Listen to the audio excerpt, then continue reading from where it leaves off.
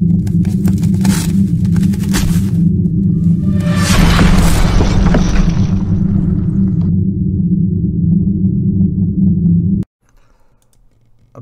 systems. So I just wanted to go over how you could possibly make an ability system that is not only effective, it's easy to make.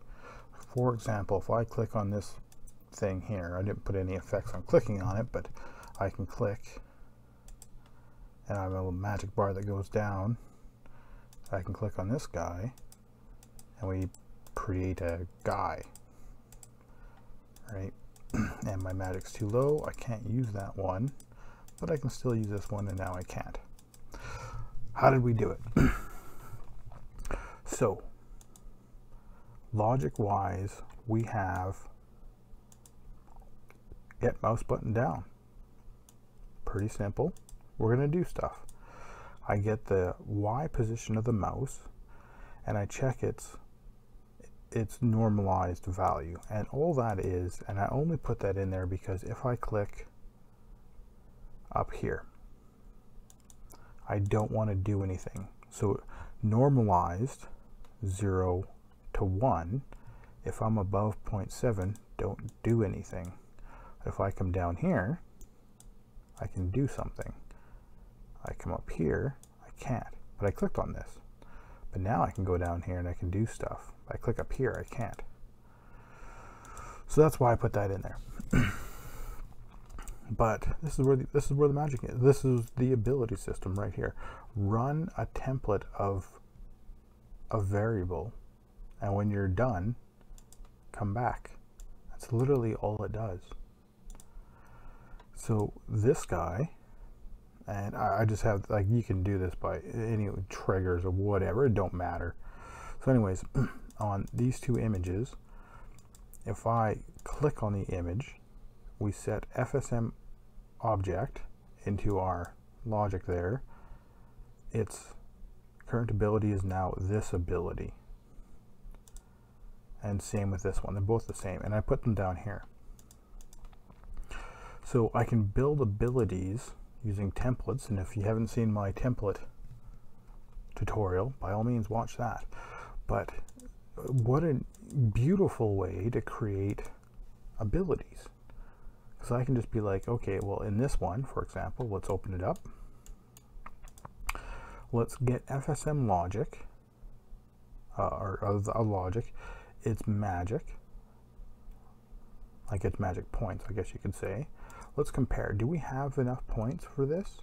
No. Finished. Yes. Okay.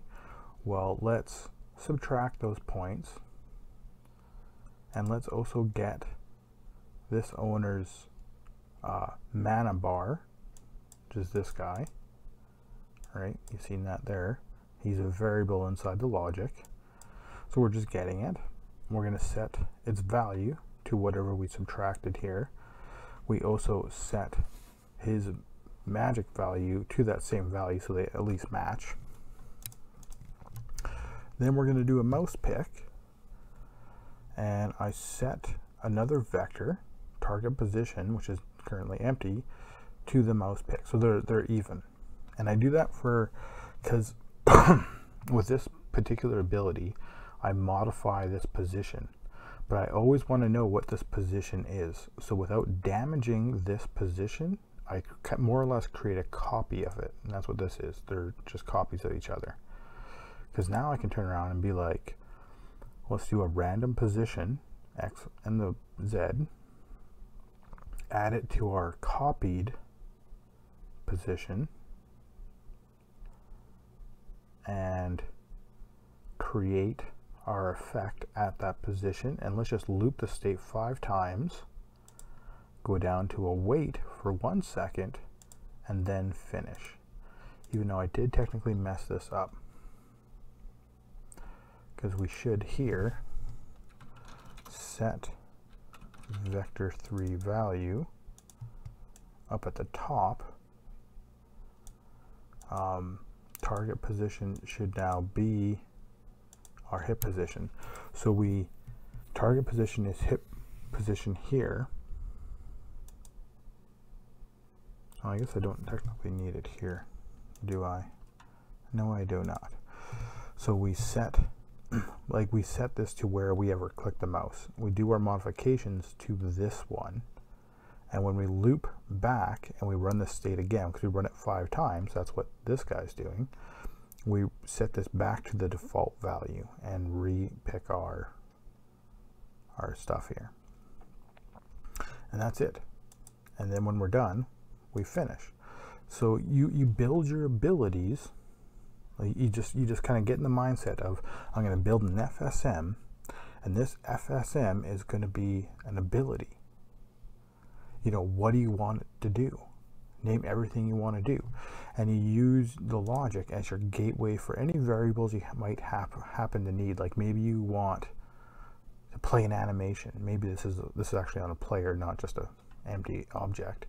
And when you clicked on this ability, that ability says play this animation on your player. And it plays the animation, does whatever. Spawn things, do particles, play sound, whatever. So I got 3 of those actually. So you've seen the burst money and the create guy. Now I could easily just come along and grab another ability and just drag it in there. Done. That's all I have to do. So I could have tons of abilities, and now if I click, we have a sound effect, a little bit of mana drop, and we're playing with force. I click on this one, we start placing people.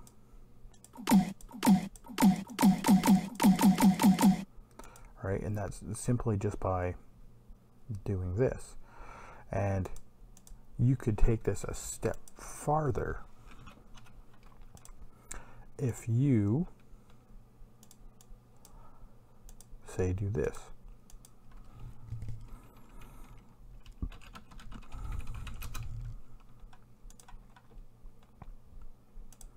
This is type object, and we'll have burst money attack, and we'll have explosion ability, and we'll have our create guy. And you can now fill that thing right up. Well, this thing now, on click, let's get FSM array item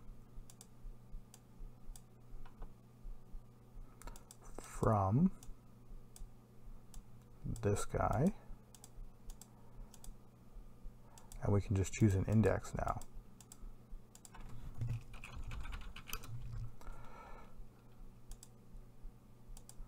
Stick that out here,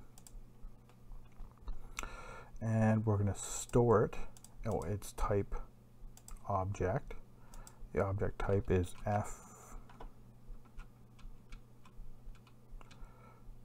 Oh, I seen it up there.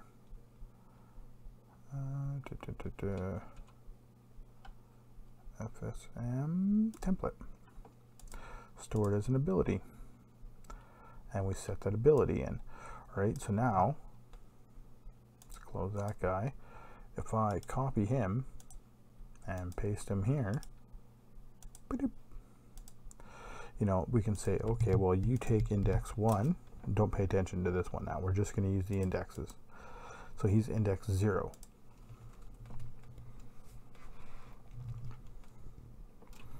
Actually, let's come out of maximum play for this.